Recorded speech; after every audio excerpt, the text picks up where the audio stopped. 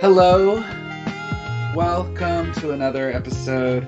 I'm still debating about what to call this. I'm sure by the time I go to post these, something good will have come to me. But let us welcome today Logan. Logan is a good friend of mine. He's a member of the group, though he has not been able to make it to any of the actual meetings. But Logan, would you like to welcome yourself and tell us a little bit about who you are? Yeah, hi everyone, I'm Logan. I haven't made any meetings because usually I'm gaming or working on something game-related or working on my own podcast. I was working up until recently, so this concept of free time is kind of a weird thing for me. Yeah, I'm a big gamer, like D&D, tabletop-style role-playing games. I do a gaming podcast. I'm also active within my Wiccan tradition. I just kind of tick a lot of those weird boxes, I suppose. But yeah, I live here in New York. I just moved.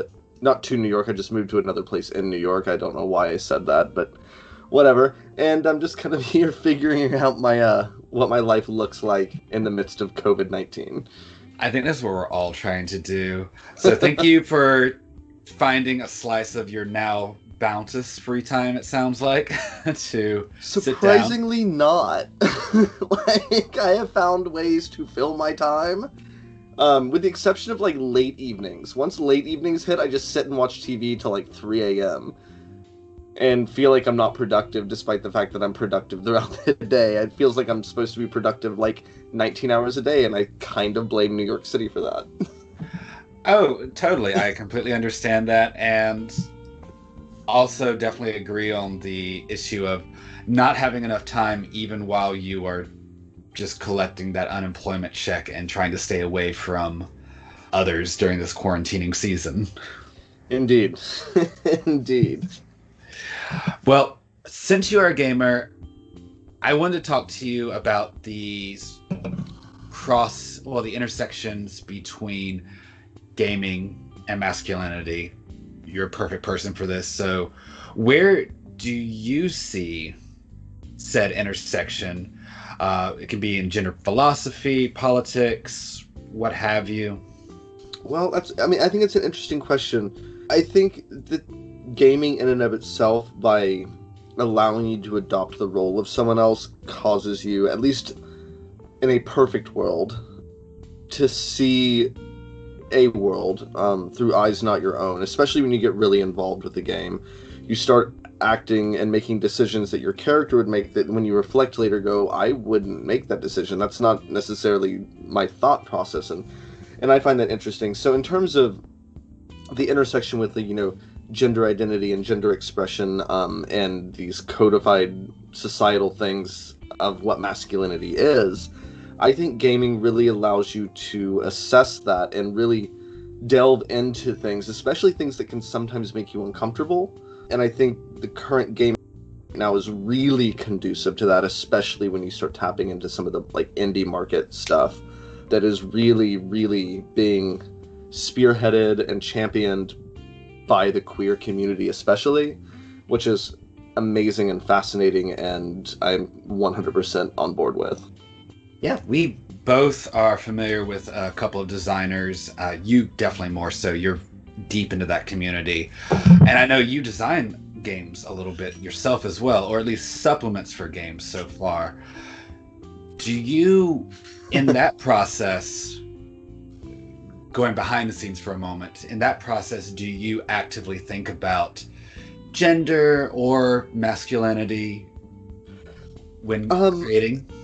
In terms of some of the supplemental things I've worked on, it's not something that I've actively thought about. I've written a few Changeling the Dreaming supplements for Storyteller's Vault, and the big one started off as a project of revisiting this aspect of the game that was new, but tying in my experience of the game that I've played since I was 15, and I'm 37 now, which is insane to think about. The characters I'd played over the years would fit into this idea. And it's interesting that we're talking about masculinity, because when I was younger, I typically played female characters. And I think a lot was largely because a female character was allowed to be more sensitive. So in working on this, I played a lot with the idea on showing both male, female, and trans characters that were meant to illustrate certain aspects of what I was writing. Let me back up. I wrote a supplemental book for Changeling and Dreaming about banner houses, which are like sub-houses within the great houses of the ruling body of the character types, just to kind of give you some context.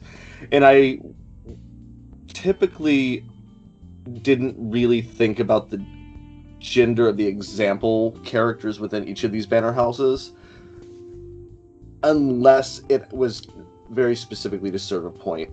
But I also showed that there were positive and negative aspects to people of both genders, because I think in my mind with designing that, it was about showing this balance and that people can really surprise you but also be really sensitive while also having really toxically negative traits. Not that I want people to be toxic or negative, but showing that people are multifaceted and nuanced. And in doing that with female characters, for me, then allowed me to do it with male characters too, because it's like I finally had permission to show a full rounded person. In doing it with a female character and then moving it into a male character, it's like I was breaking down that societal construct of what a person is, and then getting into how I wanted people to be perceived. I'm not sure if that made sense. I went a little rambly there. Let me see if I can pull apart what I think I'm hearing here. What I think I'm hearing is, in the process of designing these supplements, you've had to examine the characters regardless of gender. And in doing so, that has informed your own play style in ways.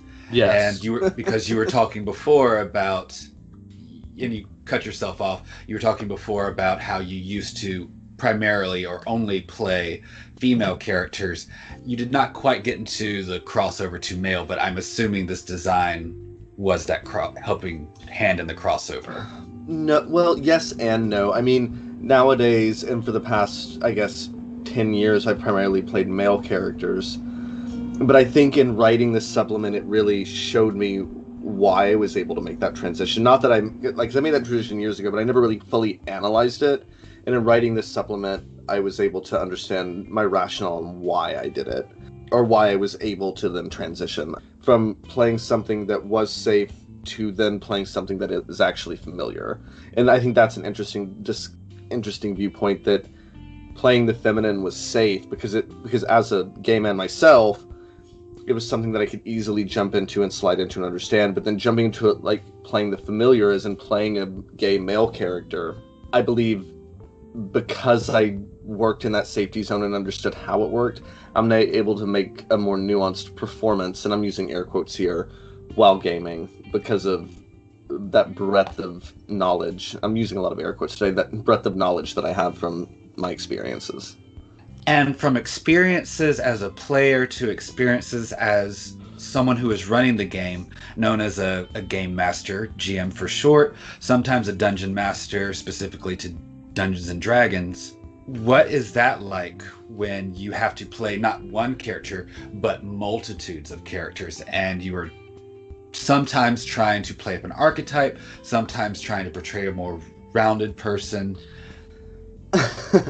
I think it's interesting because a lot of times my perceptions of how an NPC is being portrayed are vastly different than what the players are. We just had an example of this in a Changeling game where I initially played this one character, but then brought in a player to play her. And she was actually not a villain, but everyone started assuming she was. And it was really funny. Also frustrating. He means I started to assume she was a villain. You were not the only one. You were not the only one. Trey's just nicer about it. I think it's important to not necessarily play into stereotypes, because you don't want a female character who's just an uncontrollable shrew. And I'm air quotes with that one too, because that's not how women should be thought of or perceived in any capacity. But you also don't want men to just be automatically trusted and or assumed to be the villain either. I think it's really important as a GM for you to like your NPCs, even your shitty NPCs, because that makes them more believable and makes their motivations, like, you actually find justification for their motivations. Even if it's something completely deplorable, like, you at least understand why they're doing it. And I think understanding who your NPCs are, from, like, the smallest, like, bit NPC to, like, the villain of your arc, completely understanding who they are, and I think that transcends gender. Because at the end of the day, they're still people, and we're all people. And yes, there are going to be things about being a woman that I will never understand, and there are things about being a man that a woman will never understand, and that's okay. But at the end of the day, we are still people, and the drives that we have as humans can be shared. And I think that's important in kind of, I guess, detoxifying masculinity, is that men can cry and be sensitive and be hurt and react to that hurt, sometimes in inappropriate ways.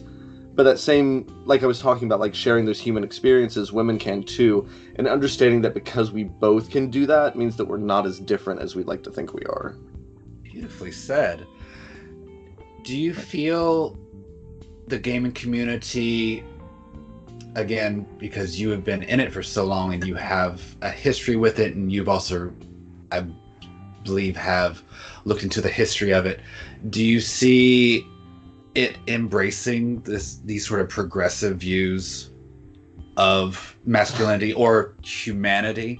I see it a lot in the indie circuit, with especially in the PBTA or belonging outside belonging communities or the lyric game community.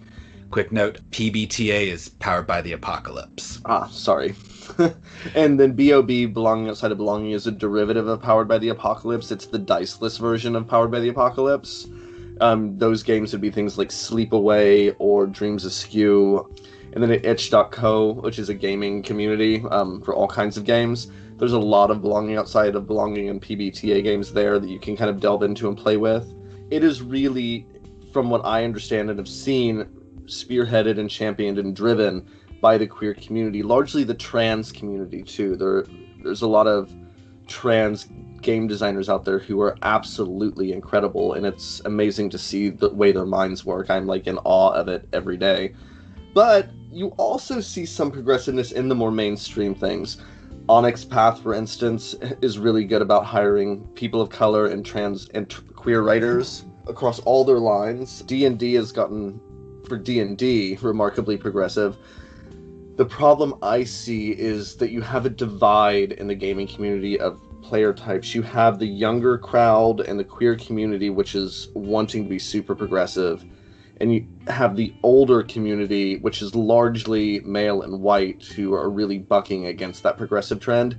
Let me add here, this is my perception of it. I'm sure others have different experiences and perceptions of it, so I am speaking personally and solely from my experience.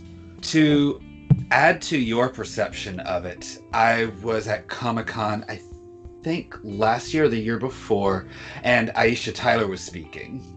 Oh, I love she's quite amazing. And she was speaking about when she was starting to get into the nerd, geek, whatever you want to call it, community. And she enjoys a good tabletop game from time to time. Wait a second. Before you come to the story, Aisha Taylor plays tabletop role-playing games? Yes.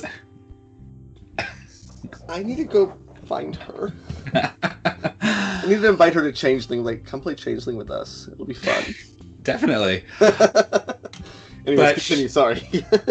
But to your point, she was talking about this, and she found it so strange that nerds, geeks, we are the ones who do this within this community because we gatekeep it.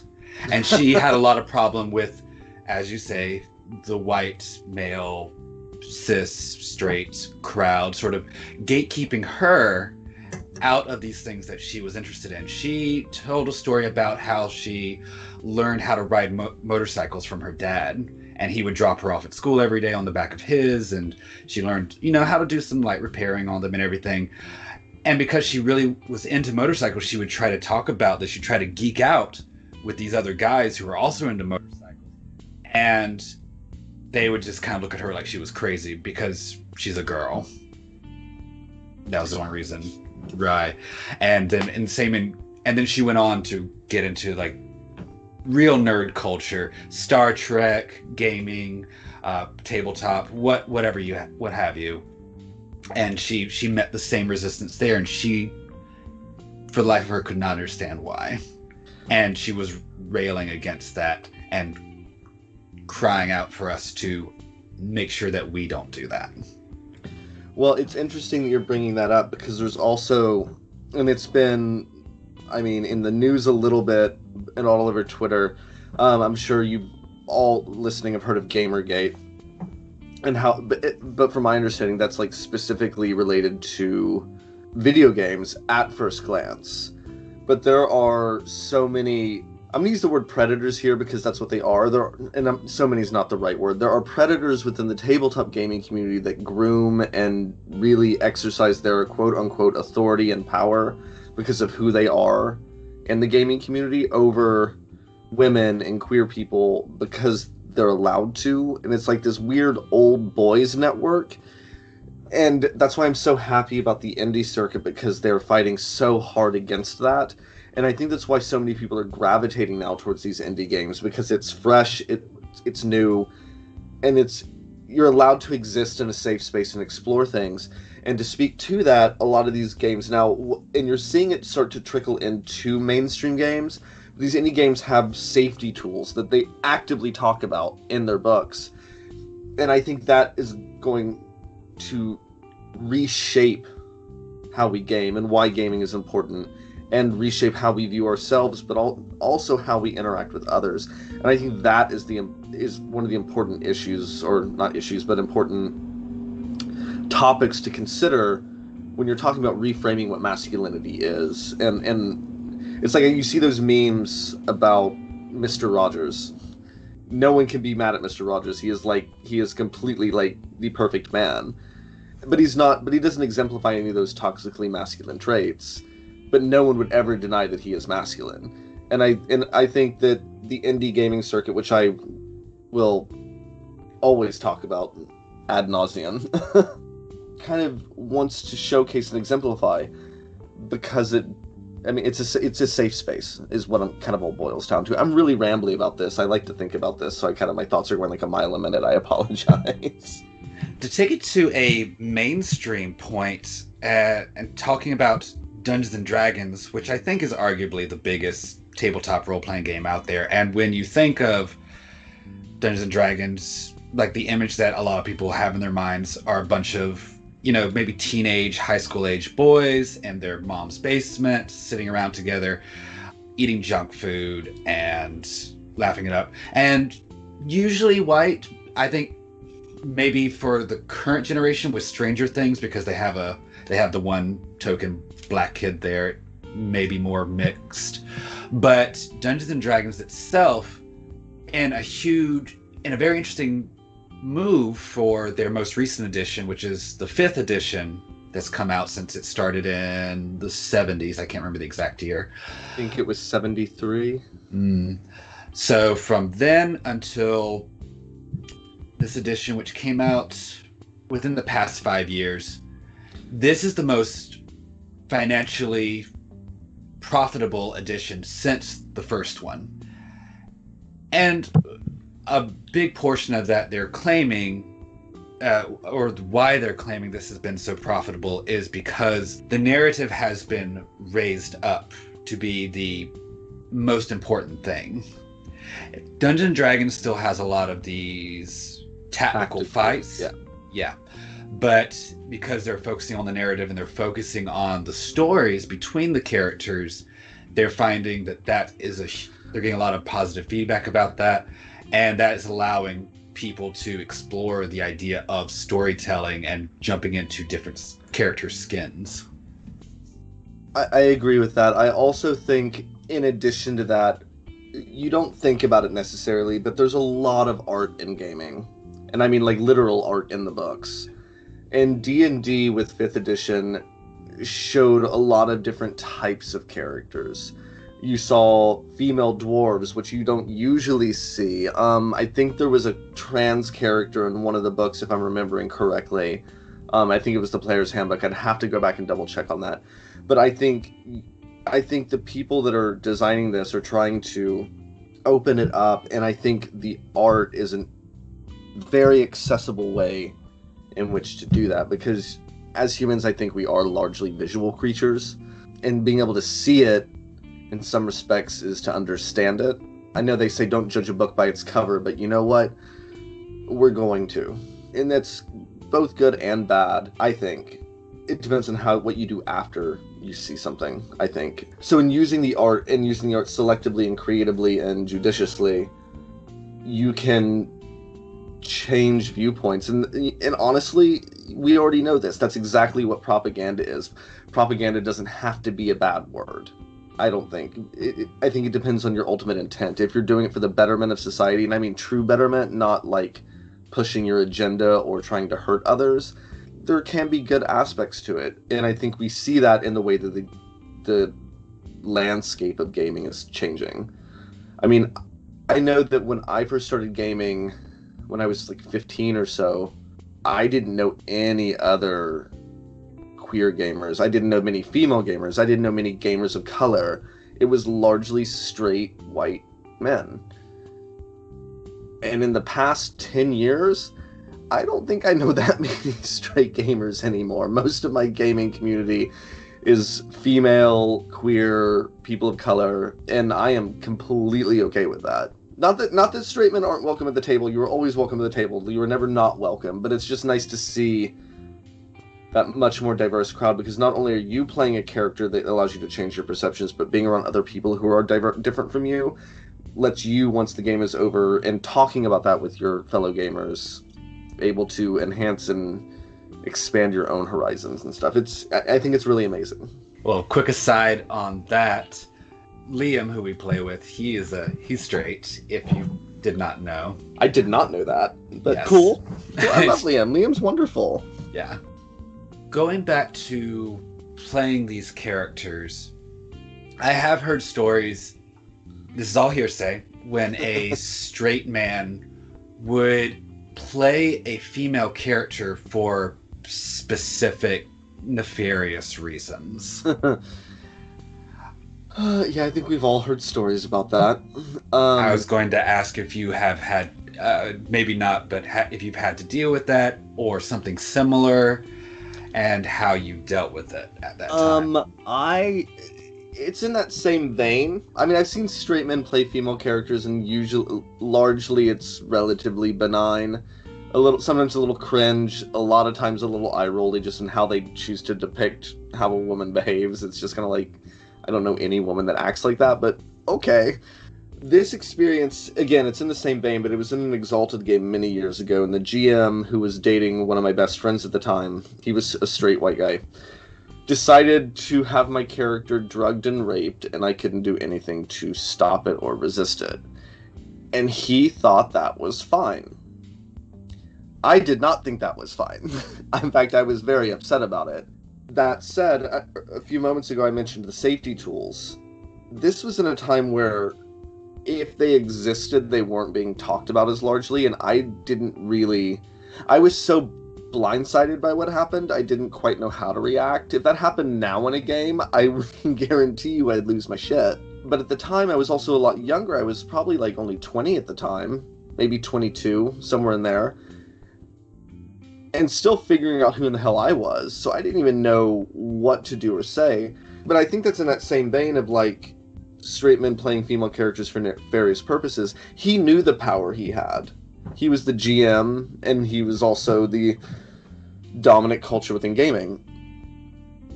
So to him, it was fine because, you know, it wasn't happening to him. He knew what story he was telling, etc., etc., etc. I think because of things like that is why safety tools are so often discussed now, because I think there's so many people who have experienced stuff like that. When you're talking about Aisha Tyler, I'm sure she dealt with stuff like that. These like little microaggressions and major aggressions at times too, that we as gamers in today's climate now have a recourse in which to deal with, and I'm really happy about that. There's a rock on my floor. Sure. Exactly. Yeah. Logan and I just wrapped up a game called Monster Hearts, and in it has exactly what he's talking about, a thing called an X card.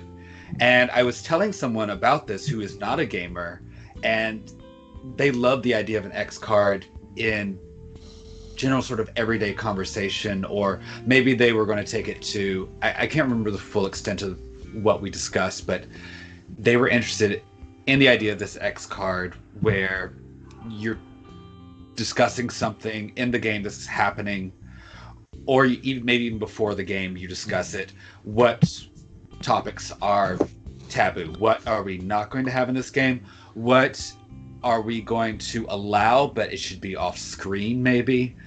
Things like that. Well, yeah, and I mean, I can give you an example. For me, I don't mind sex in a game, but I don't want to role play it out. Like, I will definitely veil that, like, it can just fade to black. And we all know what happened. We can use our imagination. You can write about it if you want on your own time. I've seen it all. But it doesn't have to be anything like that, too. Like, I've seen people say, don't put any ethnic stereotypes in a game. And when you say it overtly, it gets respected. And I think it helps foster trust within a gaming group. I just wrapped up an Urban Shadows game with these friends of mine in Canada, which sounds so weird to say, but like, like we couldn't figure out what to do during the lockdown, so we all just started playing Urban Shadows. And we had a very short like lists of like for our lines and veils, but it was stuff like no ethnic stereotypes, or I think one of the things was spiders, like just because someone cannot deal with spiders, and that's cool. And I kid you not, this was one of the best games I've ever been in my life. We had such a blast, and I think it was a combination of us like really enjoying each other's company, but us also having very clear rules on what is and isn't acceptable. And like, and once you define those rules and understand that, we had a blast. We had so much fun. We made the most inappropriate jokes sometimes, but we all knew that it was coming from a good place because we had that social contract in order. And we also understood that if something was said that did make someone uncomfortable, that we immediately discuss it and get it added to the list. So again, gaming became a safe place again. For me, being a white male, it was never largely unsafe. I have some experiences, so I do acknowledge my privilege in that. But it just became, as I can't describe it really, unless you've ever experienced it, it became a truly safe space. And yes, and Preston, your Monster Hearts game had that too. I just remember in the height of the pandemic reflecting on that so specifically with this group. It became like a beacon in my head almost. Earlier you were talking about going from female characters into male characters. What are some positive aspects of masculinity that you have been able to bring to these characters, or that you like to exemplify, or that you have seen others exemplify as a male presented character? I think it might sound funny to say, but there is an assertiveness and an implied confidence to a male character that I think can be very beneficial. I think men are largely assumed to have authority. How they choose to exercise that is where the toxicity comes in. But being able to have that safety net, I think, is somewhat nice. And I know it might sound weird to say, because I'm feeling very clinical about saying that. But I think that can be a positive thing, is just knowing that you don't have to justify your assertiveness. If a woman is assertive, she's called bossy. But if a man is assertive, it's just him being masculine. And I think that can be a beneficial trait. I've seen female friends and female presenting friends who have played male characters who were then allowed to be assertive without it being questioned. I think that there is an aspect of that can bring a lot of self-confidence, because you finally are trusting in the validity of the things that you're saying. Let's see some other things. I think you're allowed to explore different expressions of sensitivity, and that it is okay to cry. I've been moved to tears by characters before, male and female characters, and I think being able to adopt the skin of someone else and play into their emotions lets you examine yours, and then realize that, no, it's okay for a man to feel hurt and to have his feelings hurt and to understand why his feelings are hurt. Then tell me, who is your favorite character that you have ever played? If you can do that. Wow. And of course, the obligatory why. In a in a genuine Gemini fashion, I have a few. One of them, it was my very first long-term character I played. It was Changeling the Dreaming. And two of these are going to be female characters, and one's going to be male. Her name was Rebecca, and of course she had amnesia. And, like, okay, I was 15, so I went real extra with this, okay? She dated a prince who was named after a character from the Anne Rice Sleeping Beauty trilogy. Thank you. It was a Changeling the Dreaming character. She was House Fiona, and then she became a Knight of House Skavik, and then she became Fiona again and a Baroness, and it was a wild ride. But I got to have fun with her. I got to really understand my own sexuality with her, because it really, in some respects, allowed me to explore what having an attraction to men was. And I could do that safely because she was a female and that was accepted. Plus, she was also a badass. I got to be a badass warrior woman. It was cool. Years later, I played an Exalted game, and this was on a chat venue. And her name was Ani, and she was a 16-year-old gladiator. And she just didn't care what people thought. And I myself still care what people think. It's something I work on. I don't know why I care about so much what people think of me. But she didn't. And whenever I got to play her, I got to escape that for a little bit and just go balls to the wall, so to speak. My most recent favorite character, however, was that Urban Shadows game, and I was playing a Fae. He had run away from his court to live in the mortal world. His name was Chalk. And he was just a complete asshole. But, like, but also a good guy. Like, he ended up sacrificing himself to save the party and save the world from this Fae entity that was going to take it over. And he's now trapped in some weird nether region a la, like, Superman 2, like, the mirror thing. It's a whole situation. But because of, like, first, like with Rebecca, I got to play this badass warrior who got to understand my own sexuality, and to playing Ani, who didn't care what people think. I got to play Chalk, who was unabashedly gay, a little bit of a circuit boy, but also a little bit of a fop. He was a person of color because the storyteller really wanted us to, while not playing into ethnic stereotypes, also understand that the world is diverse. So he was Indian, or at least Indian presenting, because he was Fae and from Fairy. I was kind of basing it off this whole idea of, like, Titania, Midsummer Night's Dream kind of aspects of things. And he was unabashedly gay. He was unabashedly trying to, like, save the world, but on his own terms. Like, it was very, very much, he was in control, and he cared about people, even when they thought he didn't. Because he would do stuff, when he found stuff out, he was an action-oriented kind of character, where he would try to stop stuff from happening, and it would piss off the other PCs. And we would joke about it after a game, like, he's really actually doing a good thing, and everyone's like, we know, but he's not telling anyone about it, so he's looking like an asshole. But his heart was in the right place, and I think because of my experiences with other characters that I've loved, I was able to play him in this really nuanced, believable way, where it's like, we all do these things, where we think we're helping, and our hearts are in the right place, but it actually is the wrong thing, or it's the right thing at the wrong time. And yeah, so I think in exploring this, like, playing female characters and now playing male characters, it just lets me make a nuanced person who I'm portraying. It's almost like acting, and really understanding the motivation behind your character and the why of what they're doing. So when you're playing it, it's not you, like, running through, like, you know, a list of things to do. It's you in real time thinking as they think and behaving as they behave. And yeah, I think it's a beautiful thing. To be fair, audience, it's not really real time. Case in point, this thing that took 30 seconds in the games world probably took about 15 minutes of conversation in the real world. That's usually about the time we're looking at here. You know, I don't know what you're talking about. It happens in real time with me. I don't... Whatever. Well, a little story time. Going off of the idea of masculinity, but bringing back that idea that you just brought to the table of being ethnically diverse in your character choices. I recently played a game with Kat who is a GM and a player at my table with Logan, and it was a game of masks, and I decided to play a Palestinian man, or teenager rather, in the 70s. And I went to a friend of mine who is Muslim, and I asked him, what should I be portraying in this character? And the best advice he gave me was just play him as you would play any other character. Play him as human. Yes, he has been affected by these things. Do your homework.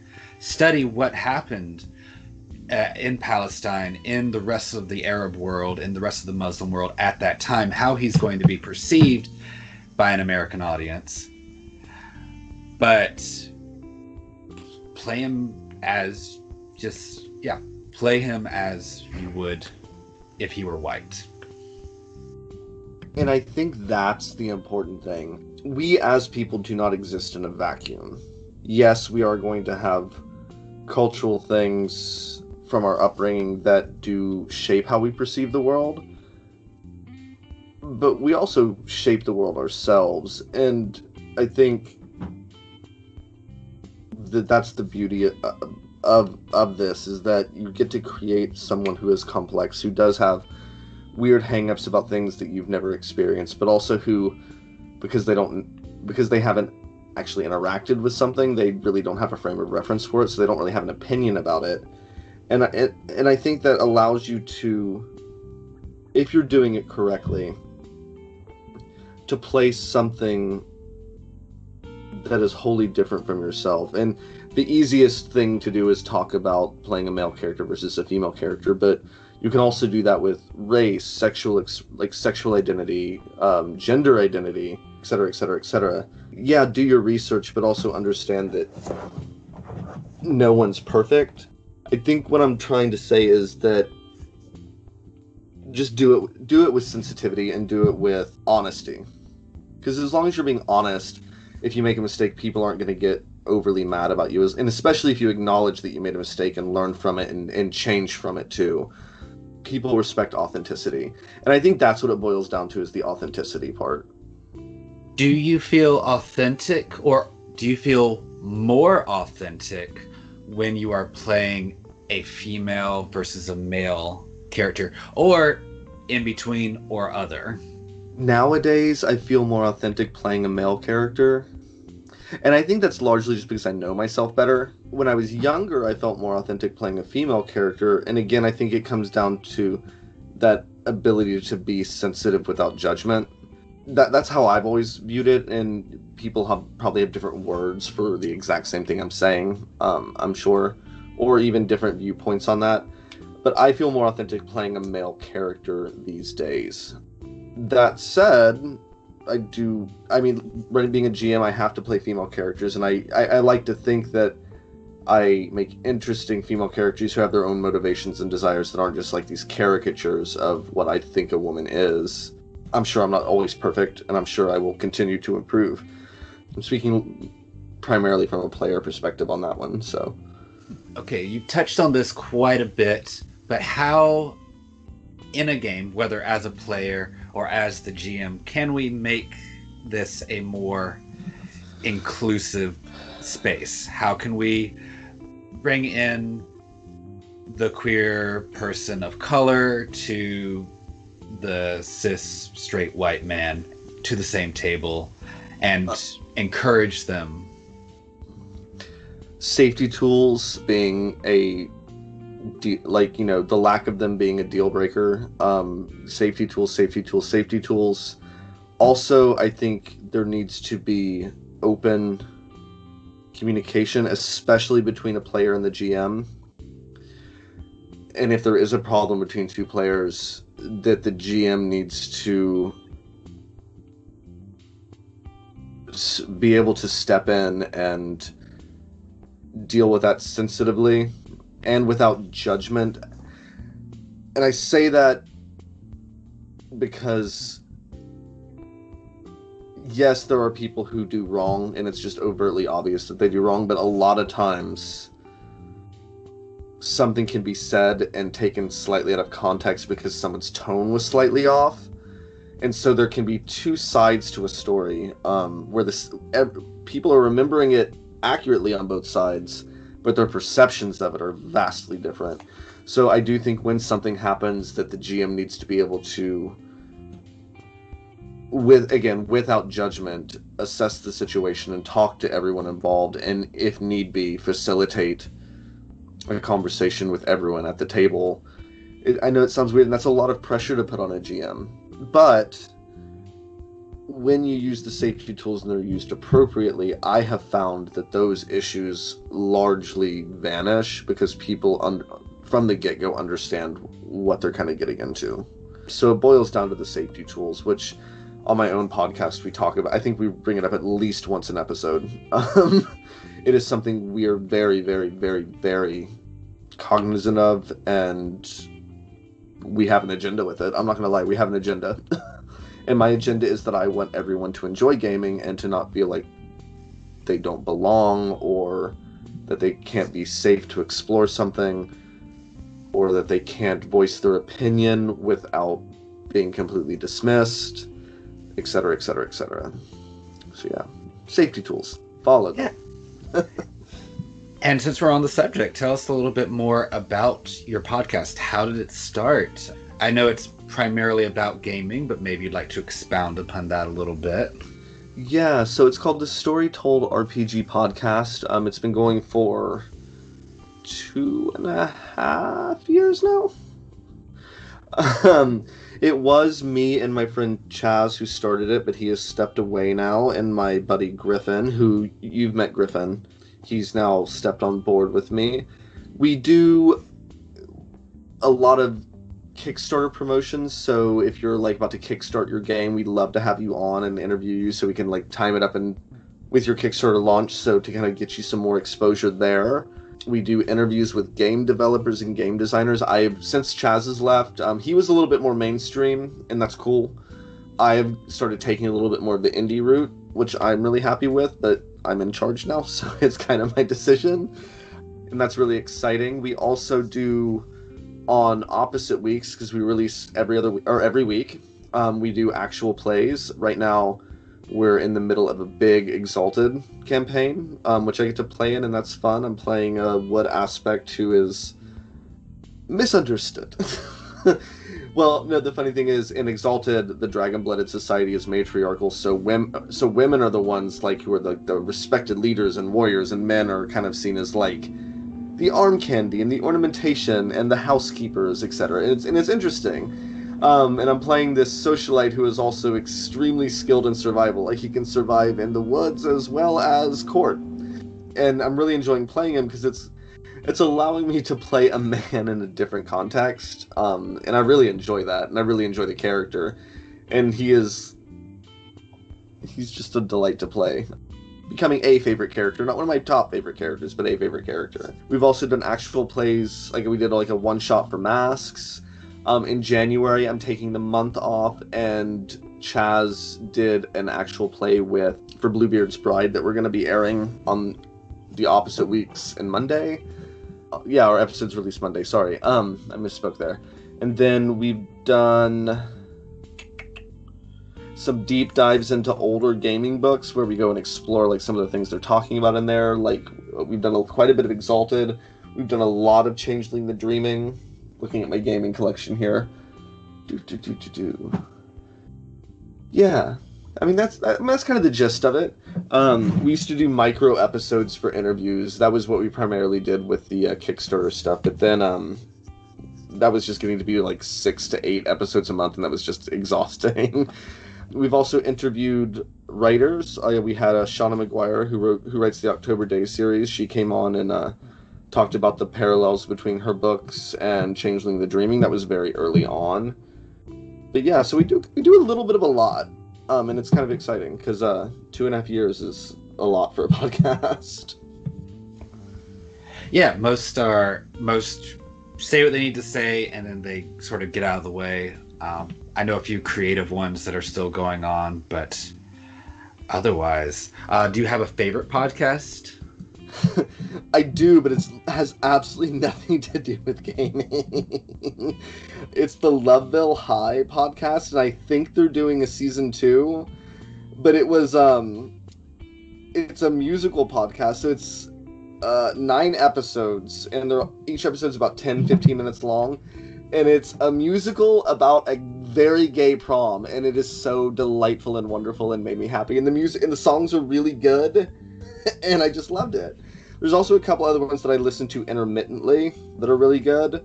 Encounter Party's a D&D podcast that is like, I think it's set in the Ravnica setting, if I remember correctly. I haven't listened to it for a while, but it is a very, very good podcast. Yeah, and then I listen to lore a little bit, but I don't keep up with it. There's a lot.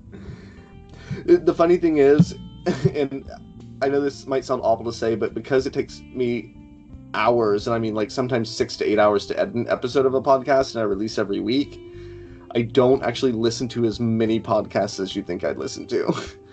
I get really tired with having headphones on. That's not to say that there aren't amazing podcasts out there, and I do listen to some. I just don't listen to as many as people would probably think I do, because I'm constantly editing or recording. Editing, recording, and also note, audience, as a GM myself, and I'm sure Logan's going to agree, preparing for games also takes time. I'm only laughing, Preston, because, like, while I do prepare, I wing it a lot. Like, I have notes. Like, I know where the story's going, but, like, when I ask for recaps, that's because Logan needs a recap. I'm going to be honest about that, 100%. I mean, I know who my NPCs are, and I know what they're up to, but, like, the little nitty-gritty in-between stuff, I don't really plan for that. I plan the big events that I want to happen. And here's another note for you, audience. GMs have different methods of doing the same thing. No, absolutely. I mean, and that's the beauty of it. Like, you kind of find your method to your madness, as it were. I mean, I think that's the fun thing about gaming, is that you can really make it what you want it to be. And I think we were talking about how the gaming industry has, or how at least I perceive it's been changing in the past 10 years. And I think people got tired of not having a voice. And so there were some people in the community that said, you know what? No, I'm not doing that anymore. And it's gotten to the point where you see games like I Hunt, for example, which basically on like one of the first pages said, if you're a fascist, don't play this game. We hate you. That is almost a direct quote. And I am 100% on board with this. I mean, you also see things like Vampire 5th Edition, which had some controversy for when it initially came out, with the way they were presenting some things. And the community said, no, we're not playing that game anymore. And the creators had to adjust their tone. And it really pissed off some people. It really pissed off a lot of people. Because it was like, because people were still in that mindset, oh, it's Vampire the Masquerade. It has to be a little edgelordy, and it has to be dark for the sake of being dark. And you know what? You can be dark without having to be morally reprehensible. Yeah, I think we sort of achieved that in our recent Monster Hearts game. Like, you're all playing monsters, you're killing people, you're casting hexes on innocent people, but you know, there's always a bit of gray area there. It's always like, well, is this person that this is happening to really so innocent? Part of playing a character, sometimes people do have the choice to choose to be, in D&D terms, an evil character. And I think the term evil is slowly on its way out. But you can make choices that might be morally questionable. And as we have been discussing, it's a great arena to examine these moral iffy areas. I'm currently playing a drag queen who wants to become a drug lord in one of my games. And, you know, you usually think of drag queens as bubbly and funny, and she's kind of that, but then she also just last night stabbed a guy through his leg so that he wouldn't be able to move. Okay, fair. Like, we played a Geist game, and I was playing I was actually playing a drag character as well. in that game. Interesting. And his husband had died. I mean, this was largely on why he was like a sin eater. If you're not familiar with Geist, it's people who have died and then connected with a spirit and come back, and now they can see ghosts and interact with ghosts. And he was looking for his husband, but the villain was killing ghosts to save his mother somehow. It was like the whole convoluted thing, and it made sense in game, but to explain it would take like way too long. And this character, who is by and large a decent person, ended up accidentally, not accidentally, he knew what he was doing, but it was the heat of the moment, ended up shooting the villain in the head so the villain didn't kill his friends. What my character did was wrong. Was very wrong.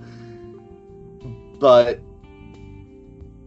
it was also contextually, in my mind, the only recourse open to him based on how he was perceiving the situation. So yeah, I mean, I get a little touchy when you say the evil is disappearing. I think that evil has a place. I think playing an quote-unquote evil campaign can be interesting if done right. Safety tools, again, important for that. But I do think that there needs to be an understood idea that evil is evil, and that let's not yin-yang everything, so to speak. I think that's a dangerous slope to, and I'll be quite frank, put us in the situation that this country is in now. But I do think also to that point, though, that gaming lets you examine that a little bit, and playing someone who is evil, like wholly evil, can be productive if done correctly. I think you're talked about a lot of topics on that one. Yeah, I think you're absolutely right, and I was looking at it purely from the stand. I think I was thinking more about the word evil is sort of on the way out, and fair. Yeah, I did agree with that. Because I was just thinking about the old, so Dungeons and Dragons first came out, had this grid. Oh, I love the alignment system. I know everyone hates it now, but well, let's explain what it is first, yeah. And then you gather your thoughts while I explain it. So the alignment system goes between good, neutral, evil on the top, and then on the side you have lawful, neutral, and chaotic. And so you are a crosshair of two of these combinations. You can be lawful good to chaotic evil. You can be chaotic good. You can be lawful evil, and we're in there as well. Go ahead, Logan, with your thought. People like to rag on it, and I get it. I do. Like, it's not like a great way to define a person's entire moral compass. However, when you're building a character, and other games have done this in different ways, like White Wolf used to do nature and demeanor, Changeling, for example, has legacies. I think the alignment and legacies, or your moral barometer system, gives you a place to contextually weight your characters so you, at least when you're first playing, understand how to play them. A lot of times nowadays, because that has largely been removed, and this might be a me thing, I'll own if this is a me thing, without having that alignment kind of idea built in, it sometimes takes me a little while to find a character's voice. I don't think that you should be so hidebound to your alignment or your nature and demeanor that it keeps you from exploring what the game is presenting you, but I do think that contextual weight is important. It's my same argument for metaplot and settings. I like metaplot. I like a story in a game that's already kind of existing in the background. If I choose to interact with it, that's my choice. If I don't, it's still there, but it's not affecting me. I think giving a contextual weight to a game allows you to make a character that lives and breathes and exists in the world you're given. And I think that's why whenever I play Changeling, I like write up the entire court and all the commoners, so people see who's around there and can ask questions about who these people are. That way they know when they place their character in the world that they're not just an island. Now, Logan has in the past told me that Changeling is probably his favorite game. Fair, true? It's in the top 5, well, probably even top 3. It has a special place in your heart because it was your first game. Yeah. And in that game, I'm not as familiar with it. I've only played the one time with you as my GM. And when I say one time, I mean this was over weeks and months. But I definitely am not as familiar with it. And in that game, they do have this aspect. Well, first off, I don't think we've actually discussed entirely what Changeling is. If you could not guess from the game, it is based around the Fae. Predominantly Fae of a Western fairy tale nature, with their court system. And that is brought out in gameplay, and that is what we've been talking about, or Logan has been talking about. Yes. As the courts. And interesting that it has these courts, because at court life, Western court life leans very heavily on these roles of what women and men are supposed to do. Maybe not in this edition, but maybe previous editions, was that a factor? Or has it ever come up in a game that you've played? Gender politics in Changeling, in terms of my experience in the books and what's written in them, is relatively small. Players made it bigger than I've seen players make it a bigger deal than the books presented it as. You had female NPCs in very large, predominant positions of power. You did still have the High King, who was male, and that maybe could be argued that that's like, just a little too heteronormative, patriarchal.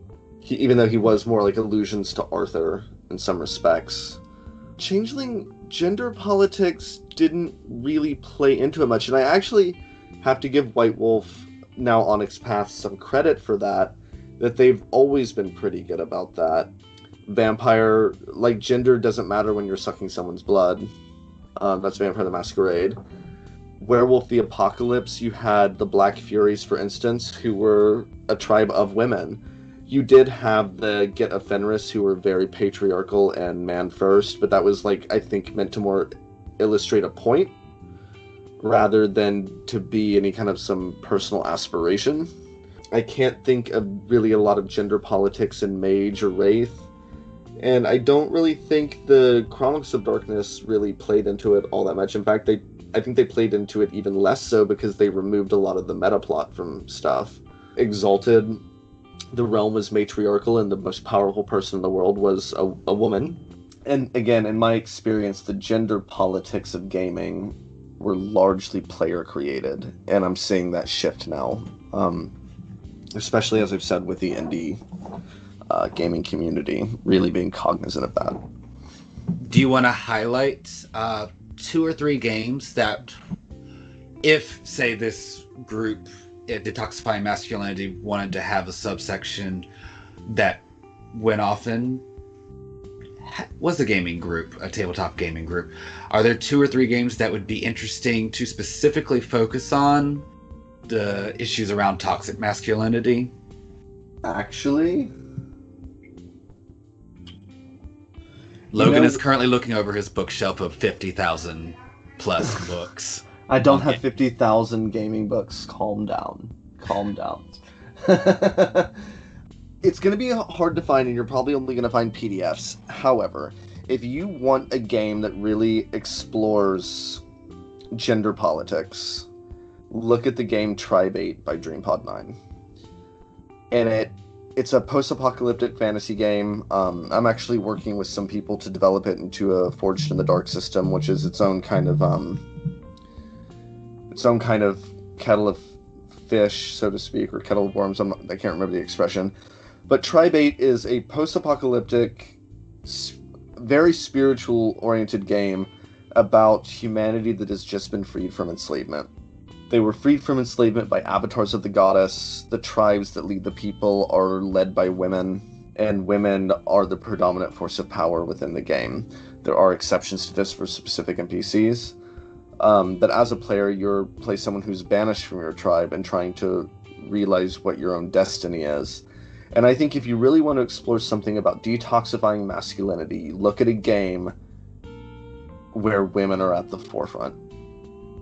And where women are making the decisions, and where women rule the world, for lack of a better expression.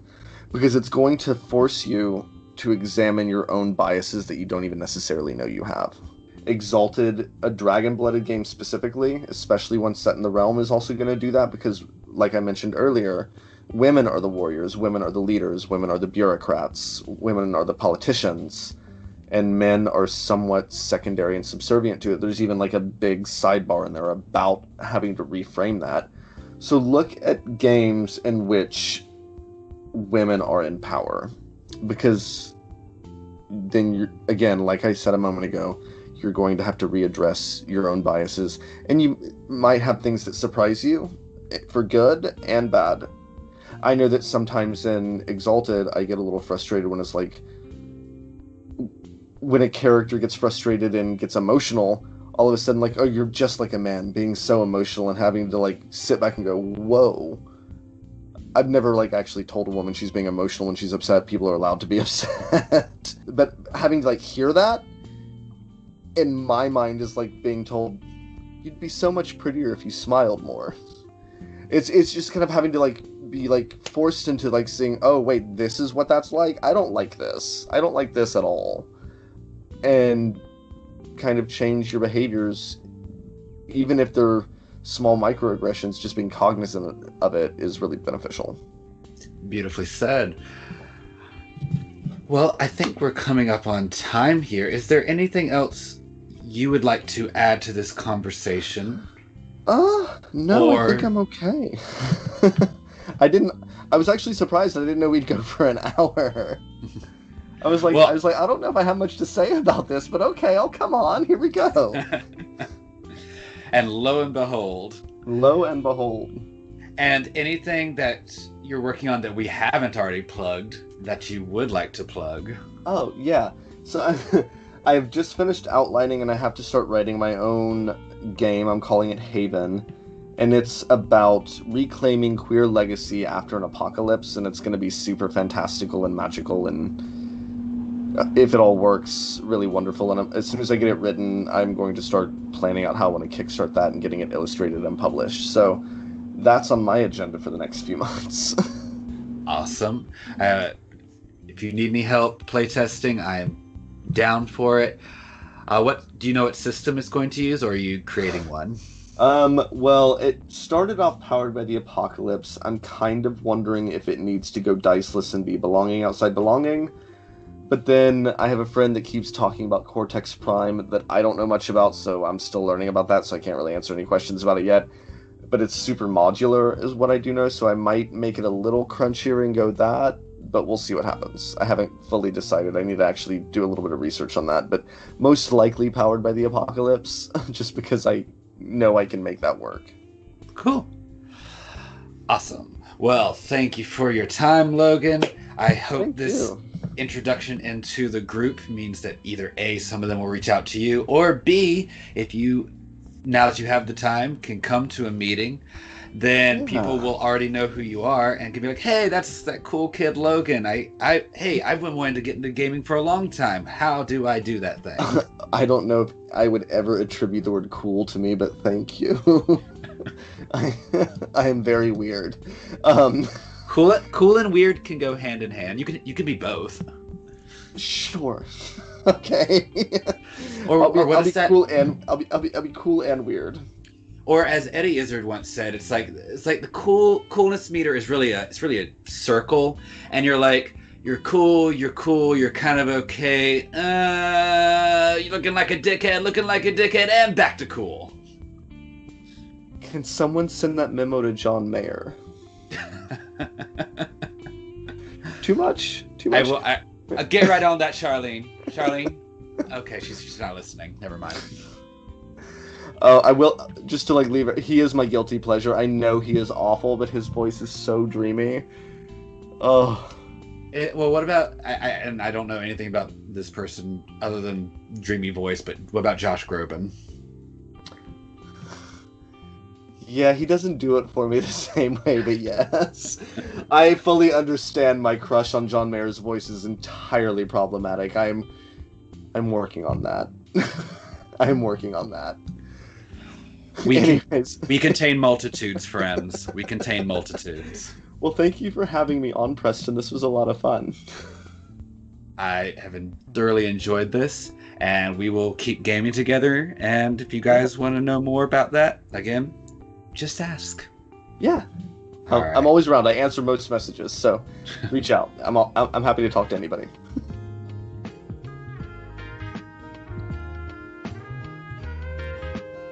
Again, I'd like to give a special thank you to Logan for being a guest here on Masks of Masculinity. That was Logan Rollins, gentlemen and ladies.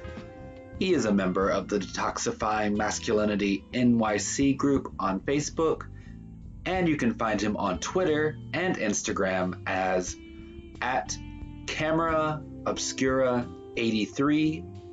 That is @CameraObscura, the numbers 8 and 3. And you can follow his podcast social media on Twitter as @StoryToldPod and on Instagram as @StoryToldPodcast. On the next episode, I'll be speaking with one of the founders of Detoxifying Masculinity, Jack Sislak. Until then, if you're man enough for you, you're man enough for us.